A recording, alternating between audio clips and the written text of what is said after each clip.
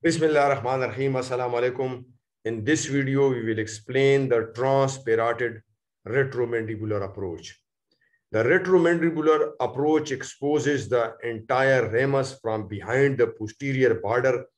It may therefore be useful for procedures involving the area on or near the condylar neck, head, or ramus itself.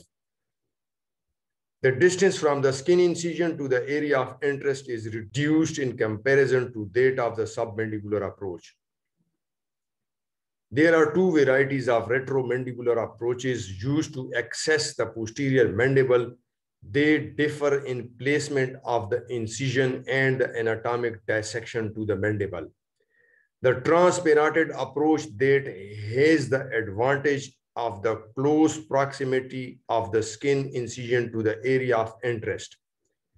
The retroparotid approach that has the advantage of not dissecting through the parotid gland. The facelift or retidectomy approach can be considered as an alternative to retromandibular approaches. The main anatomic structures at risk in these approaches are the main trunk and branches of the facial nerve and the retromandibular vein. The relevant landmarks should be exposed throughout the procedure, keeping the corner of the mouth and lower lip within the surgical field interiorly and the entire ear posteriorly. These landmarks orient the surgeon to the course of the facial nerve and allow observation of the lip motor function. Here you can see the exposure offered by the retromandibular approaches, that is the transparotid and retroparotid.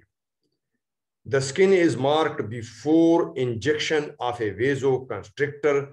The incision for the retromandibular approach begins 0.5 centimeter below the lobe of the ear and continues inferiorly 3 to 3.5 centimeter. It is placed just behind the posterior border of the mandible and may or may not extend below the level of the mandibular angle, depending on the amount of exposure needed. Epinephrine 1:200,000 without a local anesthetic is useful, although routine local anesthetic with a vasoconstrictor may be injected subcutaneously to aid hemostasis at the time of incision.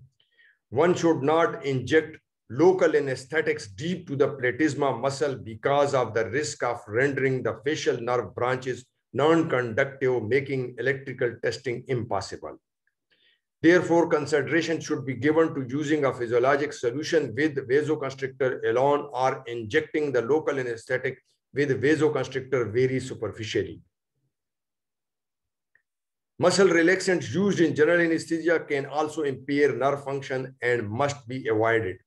The initial incision is carried through skin and subcutaneous tissue to the level of the scant platysma muscle present in this area. Here you can see a vertical incision just posterior to the mandible through the skin and subcutaneous tissue to the depth of the platysma muscle, extending from just below the earlobe towards the mandibular angle. It should be made parallel to the posterior border of the mandible. Undermining the skin with scissor dissection in all directions allow ease of the retraction and facilitates closure. Hemostasis is then achieved with electrocoagulation of bleeding subdermal vessels. After retraction of the skin edges, the scant platysma muscle is sharply incised in the same plane as the skin incision. At this point, the superficial musculo-epineurotic layer and parotid capsule are incised. Let's see how it is done. Sharp dissection through the thin platysma muscle, superficial musculo-epineurotic system, and the parotid capsule after undermining with a hemostat.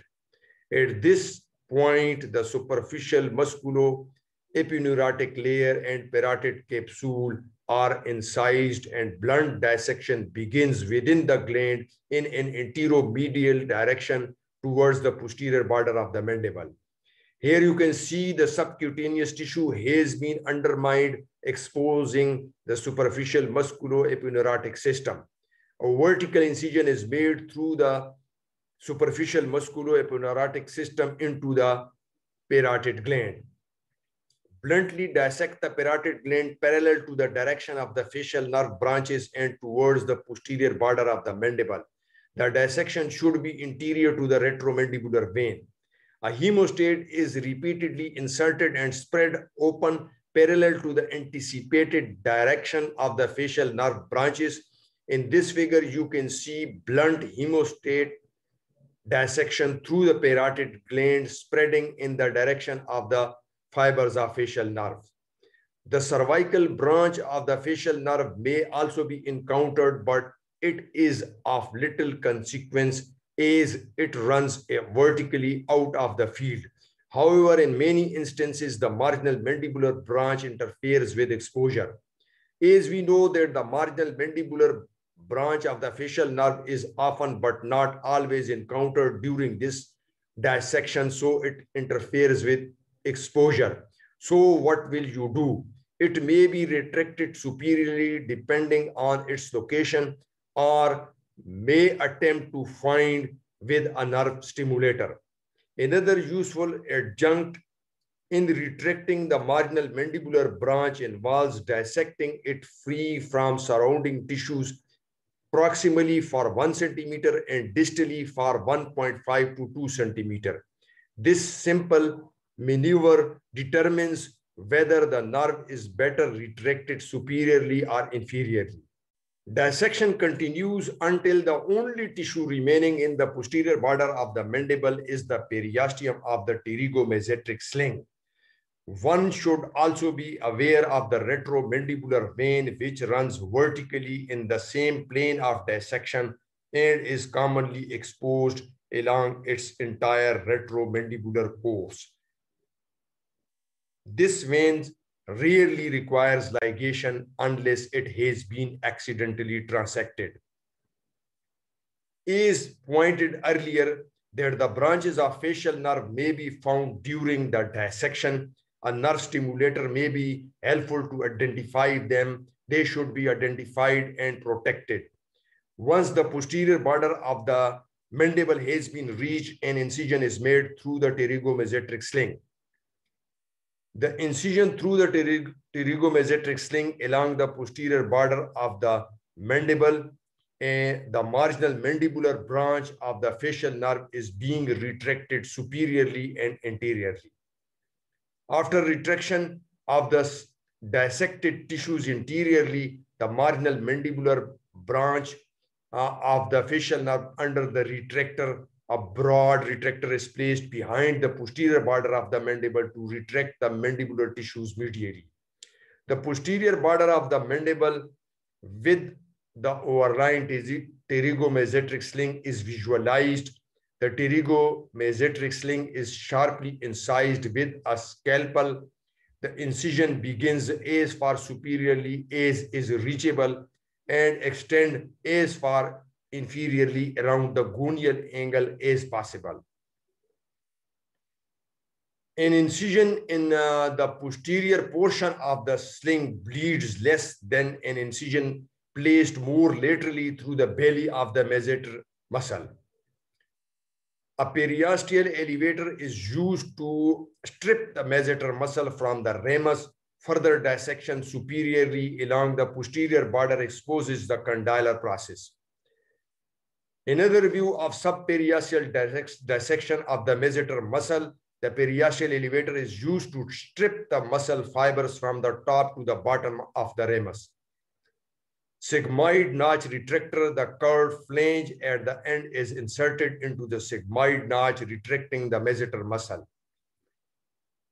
Exposure of the posterior ramus is seen. The sigmoid notch retractor is placed into the sigmoid notch, elevating the masseter muscle, parotid, and the superficial tissues.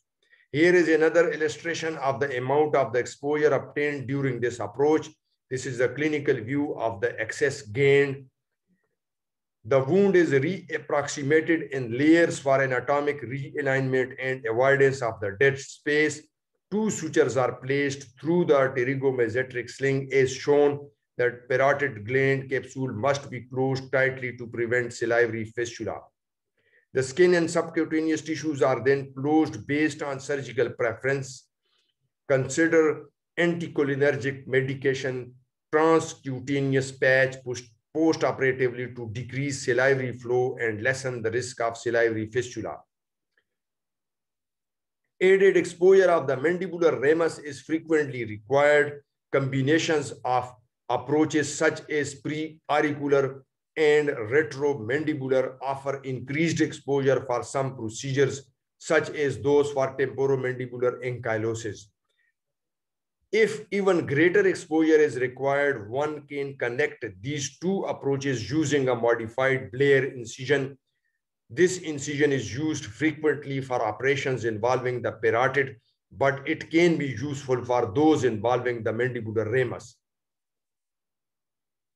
This figure shows the modified Blair incision. The pre-auricular and retromandibular approaches are connected by an incision hidden in the lobular crease of the ear.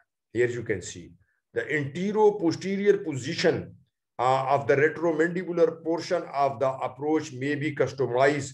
In this illustration, the incision parallels the sternocleidomastoid muscle and is more posterior than the retromandibular approach as described previously. Thank you. Have a nice time.